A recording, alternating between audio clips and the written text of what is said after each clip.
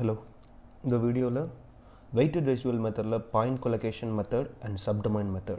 This is cantilever beam UDL load solve. So now let me explain the problem.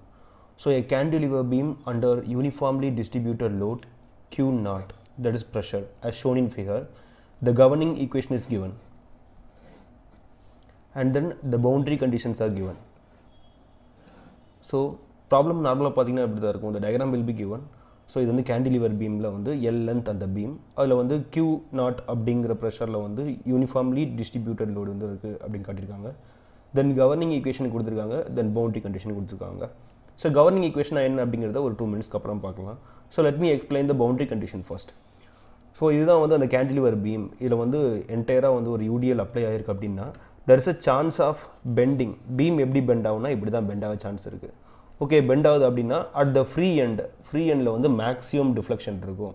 Idhe mari starting point 0 la aarambichi ovvoru point layume certain amount of deflection irundite irukum. The deflection increase aite irukum. So deflection increase aite irukum. At free end la maximum deflection irukum. So in the problem la enna panna pora appadina we have to find the solution at any point on the beam length. What will be the deflection? Endha point eduthitalu andha point la deflection enna abdingiradhukana oru equation nama edukka porom. So that's the normal the problem. Now boundary condition first u of not is equal to 0. That u of x is deflection. X is x axis over point. So x is equal to 0 in the point. X is example 5 meter. 5 meter na idu 1 2 3 4 5 meter. 1 meter, 2 meter, 3 meter. So x at 0 meter, x at 1 meter, x at 2 meter, x at 3 meter. So x oda axis la ulla dimension 1 meter, 2 meter, 3 meter. So x is equal to 0 abdina initial starting point. This x is equal to 0. X is equal to L abdina entire length. This x is equal to L. Now enna sollirukanga normally u of 0 is equal to 0. Adhaadu x is equal to 0 ங்கிற பாயிண்ட்ல deflection இருக்காது 0.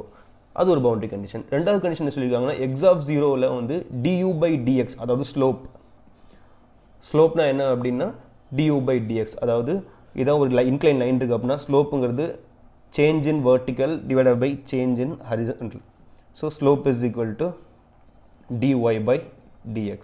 So அதே மாதிரி இந்த beam deflect ஆகுது அப்படினா when we draw a slope அப்படிங்கிறது vertical change then divided by horizontal change. இது dy ன்னு எடுத்துக்கலாம், இது dx ன்னு எடுத்துக்கிட்டோம்னா slope is equal to dy by dx.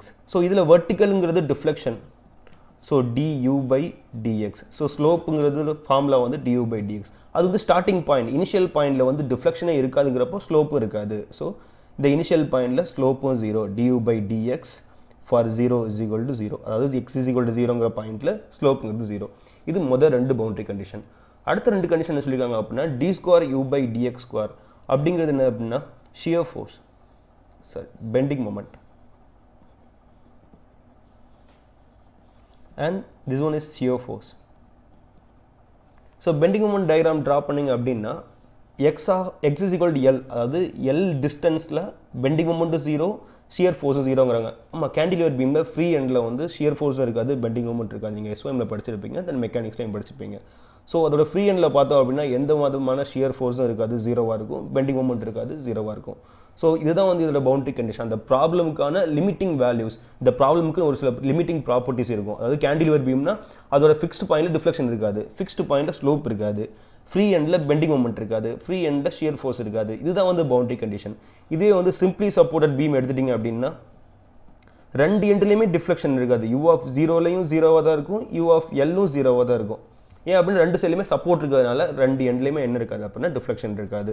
அதே டைம்ல deflection ஆச்சு அப்படினா இப்படி தான் beam deflection ஆயிருக்கும். So center pointல maximum deflection இருக்கும். center pointல slope இருக்காது. அதாவது du by dx is equal to 0.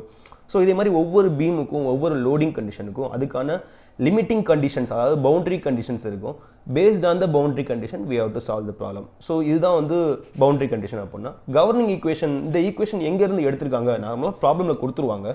So இந்த equation எதில இருந்து derive பண்ணிருப்பாங்க அப்படினா SOM ல படிச்சிருப்பீங்க bending moment equation m by I is equal to sigma b by y. அதாவது m ங்கிறது bending moment, I ங்கிறது moment of inertia, then sigma b ங்கிறது bending stress, y ங்கிறது that distance between center to outer layer, and ங்கிறது young smallest value, and rங்கிறது bending radius.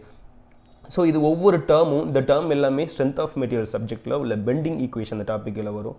இந்த இதில் இந்த ரெண்டு மொத்தம் எடுத்துக்கோங்க, ரெண்டு ஈக்குவேஷன் மொத்தம் m is equal to I எந்த பக்கம் கொண்டு போயிட்டோம் அப்படின்னா MEI/R. ஸோ ஆருங்கிறது என்ன அப்படின்னா for smaller கர்வுக்கு R is equal to like differentiation of slope 1/Rங்கிறது differentiation of ஸ்லோப்னு வரும். So 1/R is equal to d square y/dx solve ஆகிருக்கும். ஸோ இந்த டெரிவேஷன் எப்படி பண்ணணும் அப்படிங்கிறது நம்ம ப்ராப்ளமில் தேவைப்படாது. But if you want to know தென் ஷேஷு புக்கை வந்து கான்டாக்ட் பண்ணிக்கோங்க. ஷேஷு ஃபைனட் எலமெண்ட் அனாலிசிஸ் பை ஷேஷு, அந்த ஷேஷு புக்கில் வந்து கவர்னிங் ஈக்குவேஷன் தென் ப்ராப்ளம் தெளிவாக இருக்கும். ஸோ அதில் வந்து பெண்டிங் மொமெண்ட்டை வந்து சிம்பிளிஃபை பண்ணியிருப்பாங்க. தென் ஒன் டைம் அதாவது d²u/dx² டபுள் டைம் டிஃப்ரென்ஷியேட் பண்ணிட்டு பெண்டிங் மொமெண்ட் கிடைக்கும். அதே ட்ரிபிள் டைம் பண்ணிங்க அப்படின்னா வந்து ஷியர் ஃபோர்ஸ் கிடைக்கும். ஸோ இதுதான் வந்து நார்மலாக இப்படி இந்த மூலமாக தான், அதாவது பெண்டிங் ஈக்குவேஷன்லேருந்து சிம்பிளிஃபை பண்ணி தான் வந்து உங்களுக்கு governing equation R differential equation வந்து டெரைவ் பண்ணியிருப்பாங்க. ஸோ இதுதான் வந்து ப்ராப்ளமில் கிவன் டேட்டாவாக இருக்கும். இதெல்லாம் அப்படின்னா உங்களோட கவர்னிங் ஈக்குவேஷன் அண்ட் அந்த ப்ராப்ளமில் உள்ள பவுண்டரி கண்டிஷன், இந்த ரெண்டையும் பேஸ் பண்ணி தான் நம்ம சம்மை வந்து சால்வ் பண்ணுறதா இருக்கும். ஸோ ஓகே, இப்போ இந்த சம்மை வந்து நம்ம எப்படி சால்வ் பண்ணலாம் அப்படிங்கிறதுக்கான மெத்தடாலஜி பார்க்கலாம். ஸோ இதை மெத்தடாலஜி சம்முக்கு மெத்தடாலஜி அப்படின்னா step number 1 always governing equation என்ன அண்ட் பவுண்டரி கண்டிஷன் என்ன அப்படிங்கிறத பார்க்க தான் ஸ்டெப் நம்பர் 1 இருக்கும். அண்ட் ஸ்டெப் நம்பர் 2 என்ன அப்படின்னா we have to assume a trial solution. ஒரு ட்ரையல் சொல்யூஷன் இந்த மாதிரி தான் வந்து என் சொல்யூஷன் கிடைக்கும் அப்படிங்கிறது எய்தர் பாலினாமியல் ஈக்குவேஷனாக இருக்கலாம், இல்லை வந்து ட்ரிக்னாமெட்ரிக்கல் ஈக்குவேஷனாக இருக்கலாம். ஸோ இந்த இப்படி ட்ரையல் சொல்யூஷன் அசியூம் பண்ணும் அப்படிங்கிறதுக்கு என்னோட ப்ரீவியஸ் வீடியோ செக் பண்ணிக்கோங்க. ஸோ ட்ரையல் சொல்யூஷன் அசியூம் பண்ண வேண்டியது இருக்கும். தென் தேர்ட் ஸ்டெப் என்ன அப்படின்னா, தேர்ட் ஸ்டெப் வந்து நம்ம அசியூம் பண்ண ட்ரையல் சொல்யூஷன் வந்து பவுண்டரி கண்டிஷன்ஸை சாட்டிஸ்ஃபை பண்ணுதா அப்படின்னு பார்க்கணும். அதாவது ஒவ்வொரு ப்ராப்ளமுக்கும் ஒவ்வொரு பவுண்டரி கண்டிஷன் இருக்கும். அந்த பவுண்டரி கண்டிஷனை நீங்கள் அசியூம் பண்ண ட்ரையல் சொல்யூஷன் சாட்டிஸ்ஃபை பண்ணுதா அப்படின்னு செக் பண்ணணும். இது step number 3. And step number 4 என்ன இருக்கும் அப்படின்னா we have to form a residual அப்படின்னா எரர்னு மீனிங். அதாவது நம்ம எக்ஸாக்ட் சொல்யூஷன் வந்து ஃபைன் பண்ண போகிறது இல்லை, அப்ராக்சிமேட் சொல்யூஷன் தான் வந்து ஃபைன் பண்ண போகிறோம். ஸோ அப்ராக்சிமேட் சொல்யூஷன் ஃபைன் பண்ணுறோம் அப்படின்னா எக்ஸாக்ட்டுக்கும் அப்ராக்சிமேஷனுக்கும் உள்ள டிஃப்ரென்ஸ் தான் ரெசிடுவல், அதாவது எரர். ஸோ எரர் இருக்கும். தென் ஸ்டெப் நம்பர் 4 என்ன அப்படின்னு, ஸ்டெப் நம்பர் 5 என்ன அப்படின்னா we have to force the residual into 0. We have to force the residual into 0. So இதான் வந்து ஸ்டெப். 0க்கு எப்படியாவது கொண்டு போயிட்டீங்க, அதை ஃபோர்ஸ் பண்ணி 0 ஆக்கிட்டீங்க, எரர் இல்லாமல் ஆக்கிட்டீங்க அப்படின்னா உங்களுக்கு ஃபைனலாக வந்து சொல்யூஷன் கிடச்சிடும். ஸோ இதான் வந்து ப்ராப்ளம் டூயிங் மெத்தட். இனிஷியலாக கவர்னிங் ஈக்குவேஷன் பவுண்டரி கண்டிஷனை கான்சன்ட்ரேட் பண்ணணும், என்ன இருக்காது என்ன கொடுத்துருக்காங்க அப்படிங்கிறது. தென் based on that we have to assume a polynomial condition, polynomial equation or trigonometrical equation, அதாவது ட்ரையல் சொல்யூஷன் வந்து அசியூம் பண்ணணும். ட்ரையல் சொல்யூஷன் அசியூம் பண்ணிக்க அப்படின்னா we have to check that whether it is satisfying the boundary condition. அது boundary கண்டிஷனை satisfy ஆகுதா, satisfy ஆச்சு அப்படின்னா எத்தனை கான்ஸ்டன்ட் இருக்குது, A0, A1, A2, A3 இந்த மாதிரி கான்ஸ்டன்ட்ஸ் இருந்துச்சு அப்படின்னா we have to find the constant values based on the boundary conditions, and then we have to find the residual, and final step வந்து we have to make the residual is into 0. இது வந்து 4 மெத்தடாக பண்ணலாம். Point கொலோகேஷன், சப்டொமைனு, அப்புறம் வந்து least square method, தென் வந்து கேலர்கின் method. அதாவது டேரெக்டாக 0 போட்டிங்க அப்படின்னா point கொலோகேஷன் method, one time integrate பண்ணி 0 ஆக்குனீங்க அப்படின்னா சப்டொமைன் மெத்தடு. இதே வந்து ரெசிடியூவலுக்கு ஸ்கொயராக பண்ணி இன்டகிரேட் பண்ணிங்க அப்படின்னா செட் ஸ்கொயர் மெத்தடு. ஸோ இந்த மாதிரி ஒவ்வொரு மெத்தடையும் எப்படி 0 ஆக்குறோங்கிறத பொறுத்து வேறு மெத்தட் இருக்கும். இந்த ப்ராப்ளமில் பாயிண்ட் கொலோகேஷன் மெத்தடையும் தென் சப்டொமைன் மெத்தடையும் எப்படி பண்ணலாம் அப்படிங்கிறத பார்க்கலாம். ஸோ ஸ்டெப் நம்பர் 1 என்ன அப்படின்னா we have to assume the trial solution. Okay, I am assuming a trial solution for polynomial equation. ஒரு polynomial equation வந்து நான் trial solution assume பண்ணிக்கிறேன். ஏன் வந்து நான் வந்து polynomial equation வந்து 4 வரைக்கும் போகிறேன் அப்படின்னா என்னோட governing equationல பவர் 4 வரைக்கும் இருக்குது. So to solve the equation which is having the order of 4, it is more complicated. So அந்த 4 ஆர்டர் இருக்குது அப்படின்னா அதுக்கு ஈக்குவலாக நான் வந்து ஒரு polynomial equation trial solution எடுத்துக்கணுங்கிறதுக்காக நான் ஆர்டர் 4 வரைக்கும் move ஆயிருக்கேன். Then final solution assume பண்ணதுக்கு அப்புறம் trial solution assume பண்ணதுக்கு அப்புறம் we have to check all the boundary conditions are satisfying the trial solution. So boundary condition number 1 என்ன அப்படின்னா u of 0 is equal to 0. x க்கு பதிலா 0 போட்டோம் அப்படின்னா நமக்கு 0 ஆகுதா. ஓகே, இந்த கண்டிஷன் இந்த ட்ரையல் சொல்யூஷன் வந்து பவுண்டரி கண்டிஷன் வந்து சாட்டிஸ்ஃபை பண்ணும் அப்படிங்கிற மாதிரி எடுத்துக்கிட்டு முதல் கண்டிஷன் அப்ளை பண்ணுறோம். u of 0 போட்டோம் அப்படின்னா எக்ஸுக்கு எல்லா இடத்துலையுமே 0 போடுவீங்க. எக்ஸுக்கு எல்லா இடத்துலையும் 0 போட்டால் இது எல்லாமே 0 ஆயிருமா? 0 ஆகிங்கன்னா a0 மட்டும் இருக்கும். தட் இஸ் ஈக்குவல் டு 0ங்கிறதுனால உங்களுக்கு a0 இஸ் ஈக்குவல் டு 0ங்கிற ஒரு ரிசல்ட் கிடைக்கும். அண்ட் பவுண்டரி கண்டிஷன் 2 என்ன அப்படின்னா slope at 0 is equal to 0. அதாவது ஸ்லோப்போட வேல்யூ அட் 0 பாயிண்ட்ல 0. ஸ்லோப்புங்கிறது ஒன் டைம் டிஃபரன்ஷியேஷன். ஸோ இந்த ஈக்குவேஷனை ஒன் டைம் டிஃபரன்ஷியேஷன் பண்ணிங்க அப்படின்னா இது வந்து a0ங்கிறது கான்ஸ்டன்ட், அது 0 ஆயிரும். a1xங்கிறது a1, x ஸ்கொயரை பண்ணால் 2x இன்ட்டு a2, எக்ஸ் கியூபை பண்ணால் 3x ஸ்கொயர் இன்ட்டு a3, அதே மாதிரி x பவர் 4 பண்ணிங்க அப்படின்னா 4x3 into a4. So one time differentiate பண்ணிவிட்டு we have to apply x is equal to 0. 0 apply பண்ணால் இந்த எல்லா டேர்மே வந்து 0 ஆகிடும். 0 ஆனதுக்கப்புறம் a1 உங்களுக்கு 0ங்கிற ரிசல்ட் கிடைக்கும். So among the 4 constant a0, a1, a2, a3 sorry 5 constants, a4, a0 0 ஆயிடுது, a1 0 ஆயிடுது, ரிமைனிங் 3 கான்ஸ்டன்ட்ஸ் இருக்குது. we have to find the value. So third condition boundary condition என்ன பார்த்தீங்க அப்படின்னா 2 times ஆஃப் இன்டகிரேஷன், அதாவது bending moment of at L X is equal to எல்னு போட்டோன்னா 0 அப்படின்னு சொல்லியிருக்காங்க. So we have to differentiate again. ஏற்கனவே one time differentiate பண்ணிங்க, இது இன்னும் டிஃபரன்ஷியேட் பண்ணுங்கள். a1ங்கிறது கான்ஸ்டன்ட் 0 ஆயிரும். ஸோ இல்லை 2a2 எக்ஸ் அப்படின்னா 2a2 மட்டும் வரும், எக்ஸுங்கிறது 1 ஆயிரும். எக்ஸ் ஸ்கொயர் பண்ணால் 2x. So already 3a cube இருக்குது, இன்ட்டு 2x போட்டோம் அப்படின்னா 6a3xன்னு வந்துடும். இதில் வந்து 4a னா 4 இருக்குது, a4 3x square. So 4 into 3 12. So 12a4x ஸ்கொயர்னு ஆயிரும். So again one time differentiate பண்ணி இந்த மாதிரி ஈக்குவேஷன் எடுத்துக்கிறீங்க. இதில் எக்ஸுக்கு பதிலாக எல் போட்டிங்க அப்படின்னா அது 0 அப்படின்னு வந்து தேர்ட் கண்டிஷன். ஸோ எக்ஸுக்கு பதிலாக எல் சப்ஸ்டிட் பண்ணிங்க அப்படின்னா இப்படி சிம்பிளிஃபை ஆயிருக்கு. தென் அகைன் லாஸ்ட் கண்டிஷன் என்ன அப்படின்னா 3 time of differentiation of that you, அதாவது ஷியர் ஃபோர்ஸ் இன்னொரு டைம் டிஃபரன்ஷியேட் பண்ணுங்கள். ஸோ அகைன் இன்னொரு டைம் டிஃபரன்ஷியேட் பண்ணிவிட்டு எக்ஸ் இஸ் ஈக்குவல் டு எல்னு போட்டாலும் எனக்கு வந்து 0ங்கிற ஆன்சர் கிடைக்குது. ஸோ அகைன் ஒன் டைம் நான் டிஃபரன்ஷியேட் பண்ணுறேன், டிஃபரன்ஷியேட் பண்ணிட்டு எக்ஸுக்கு பதிலாக எல் போட்டேன் அப்படின்னா இந்த மாதிரி வேலை கிடைக்குது. இஸ் ஈக்குவல் டு 0 அப்படின்னா a3 இன் டர்ம்ஸ் ஆஃப் நான் a4னு எடுத்துப்பேன். a3 இருக்குது, a4 இருக்குது, 2 இருக்குது. ஸோ இப்போ எனக்கு 5 கான்ஸ்டன்ட் இருக்கா, இந்த 5 கான்ஸ்டன்ட்டையும் எல்லா பவுண்டரி கண்டிஷனையும் அப்ளை பண்ணி ஒவ்வொரு வேல்யூவாக ஃபைன் பண்ணிவிட்டு ஒரே ஒரு கான்ஸ்டன்ட் ரிமைனிங் வர வரைக்கும் இதை சிம்பிளிஃபை பண்ணிகிட்டே இருக்கேன். ஸோ எக்ஸாம்பிளாக அந்த ஈக்குவேஷனில் a3க்கு ஒரு வேல்யூ கிடைக்கும் இன் டர்ம்ஸ் ஆஃப் a4. அது அப்படியே சிம்பிளிஃபை பண்ணிட்டே வந்தேன் அப்படின்னா எனக்கு ஃபைனலாக a3க்கு in terms of a4, then a2க்கு in terms of a4.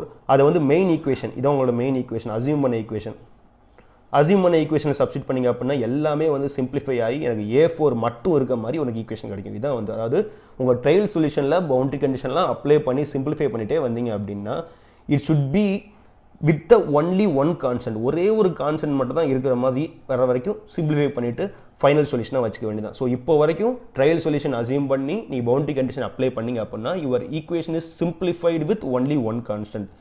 Remaining எல்லாமே எக்ஸுங்கிறது வேரியபிள் தான், தென் எல்லுங்கிறது கான்ஸ்டன்ட் தான். இது a4ங்கிற ஒரே கான்ஸ்டன்ட் மட்டும் இருக்க மாதிரி வச்சு முடிச்சுக்கோங்க. So step number 1 and step number 2 over. Assume a trial solution and then I have check the satisfaction of boundary condition. 2 step முடிச்சிட்டேன். அப்புறம் ஸ்டெப் நம்பர் 3 என்ன போகணும் அப்படின்னா we have to make the residual. Residual அப்படிங்கிற உங்களுக்கு கொடுத்த governing equation, அதாவது governing equation கொடுத்துருக்காங்க. Governing equation is equal to 0 அப்படின்னா எக்ஸாக்ட்.